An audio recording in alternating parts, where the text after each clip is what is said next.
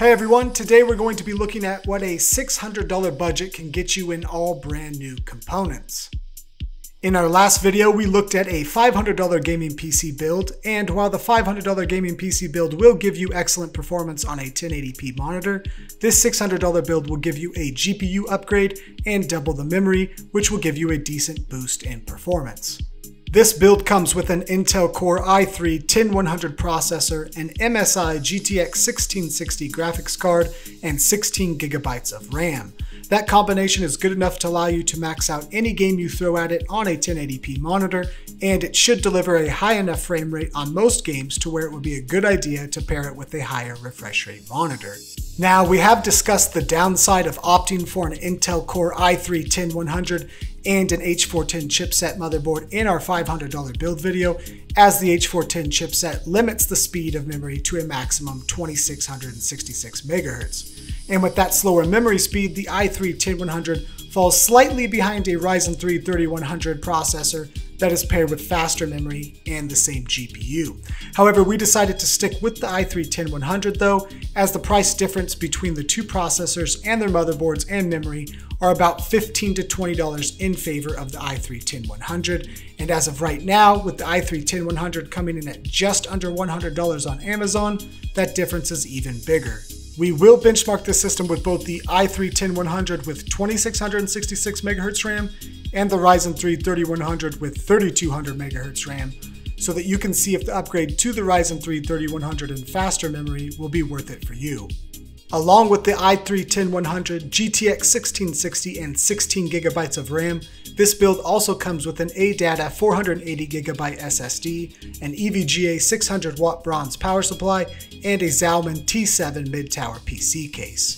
So not only do you get a GPU upgrade and double the memory on this build over our $500 build, but you also get double the storage space, a better case, and a bigger power supply. It should be noted that while we did use a Zalman T7 in this build, it is no longer available on Amazon. One solid alternative is Zalman's S2, which is also a similar style mid-tower case that comes in at about the same price and comes with a tempered glass side panel. Another thing that I wanted to point out is that although the ASRock motherboard we chose says it's a micro ATX motherboard, it is actually much smaller than traditional micro ATX motherboards. This isn't too big of a deal, but if aesthetics are important to you, the smaller micro ATX motherboard does look funny in a mid-tower case, as you'll see in a moment. But in any case, let's check out the build process on this system and then we'll get into the benchmarks.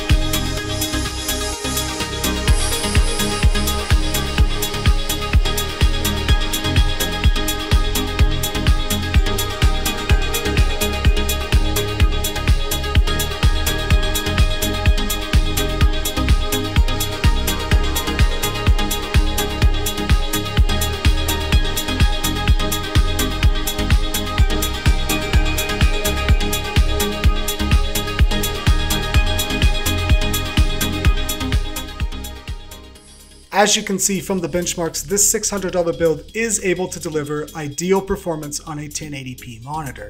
And also, as you can see from the benchmarks, the Ryzen 3 3100 and the 3200 MHz memory are able to give a small increase in performance over the i3-10100 and 2666 MHz memory.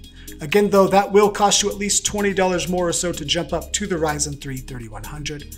As I do try to stick to a tighter budget, that would put me quite a bit over $600. But if you don't mind stretching your budget, it wouldn't be a bad option to consider opting for the Ryzen 3 3100 and faster memory. Although with that extra $20, if you stuck with the i3-10100 and 2666 MHz RAM, you could potentially bump up to a GTX 1660 Super, a GTX 1660 Ti, or an RX 5600 XT, and those options will give you an even bigger increase in in-game performance. So whether you're sticking to a strict $600 budget or you're willing to stretch it a bit, you do have a few different routes you can go. The one area where the Ryzen 3 3100 will help is in non-gaming scenarios in CPU-intensive multi-threaded applications like video editing or design work. If you are building a gaming PC that you will use for more CPU-intensive tasks, it would probably make sense to go with the Ryzen 3 3100, or even dropping down on the GPU and trying to stretch the budget to get a Ryzen 5 3600 into the build. But if your goal is to get as much in-game performance as possible out of your build, we think opting for an Intel Core i3-10100 and using the extra money to upgrade the GPU is the best route to go. If you are interested in building this PC as is or a modified version of it, we've included links to the parts in the description below. Just note that those are affiliate links and we will receive a commission if you purchase anything after clicking on them. Obviously, we appreciate any support, but you can also just go directly to Amazon or Newegg or any other online retailer and find your parts that way as well. I should also add that computer component prices change and parts do go out of stock on an hourly basis. And so if some of the components listed below are no longer available or the prices change significantly on them, you can check out our corresponding guide on techguided.com, which we've linked to below for the most up-to-date part list for this build. In any case, that will do it for this video. Thank you to everyone who watched. If you like our content, please consider subscribing and giving this video a thumbs up. Take care, and I'll see y'all next time.